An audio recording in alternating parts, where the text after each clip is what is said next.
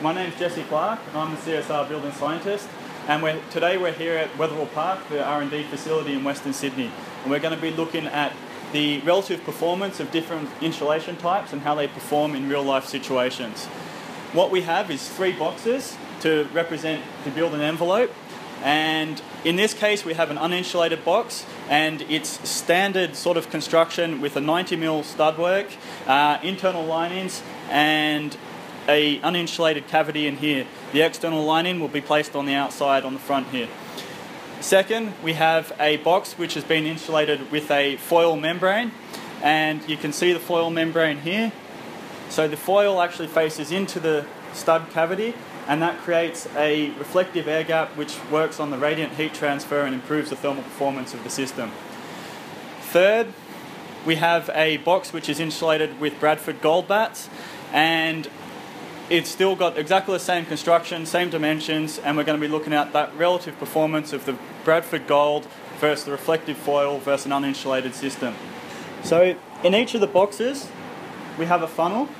We're going to fill each funnel with exactly the same quantity of ice. We're going to place each funnel back in each of the boxes, take the 3 boxes outside in full sunshine, put the lids back on, put the cladding back on, and we're going to measure the rate at which the ice melts and the water collects in the measuring cylinder below. From this, the amount of water that we collect under each box will give us an indication of the relative heat flow rate for each of the insulation types. So let's take this outside.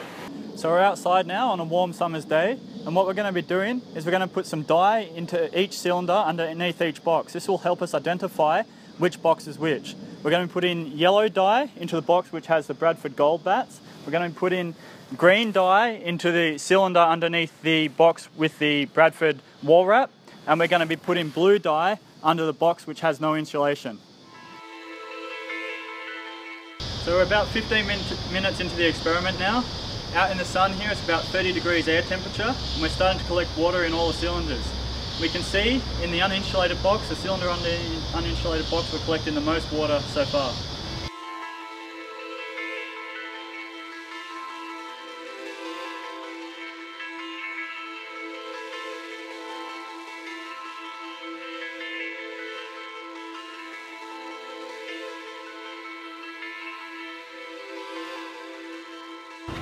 It's now been 90 minutes. We're going to stop the experiment. We're going to collect the 3 cylinders and compare how much water's in each cylinder.